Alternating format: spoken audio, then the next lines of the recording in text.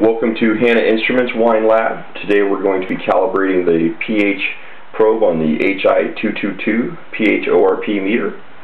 First step is going to be turn your meter on. Make sure the protective tubing has been removed from the probe. Everything's plugged in. Your stirrer's in place. We're going to give the probe a quick rinse with some deionized water. Okay. Going to place pH buffer 7.01 on the stirrer bar is in place, and turn it on. Let the probe start to condition itself. Okay, if this is the first time you're using a new probe, you're going to want to clear the old calibration. I'll walk through that. If not, you just move forward after you hit cal. We'll hit the calibration button. It'll ask us if we want to clear it, and we'll hit the clear button, C-O-R.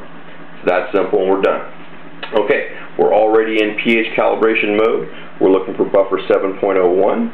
We're automatically temperature compensated. Our probe's in place. Once it's ready, you'll hear the beep, and the screen will say confirm. Simply hit confirm. And now it's asking for buffer 3.0. Turn off your stirrer. Again, give your probe a quick rinse with some deionized water.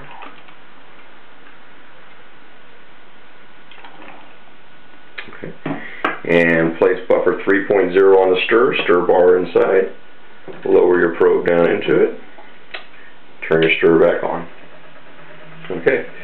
The screen's already counting down. We'll wait for it to give it the confirm.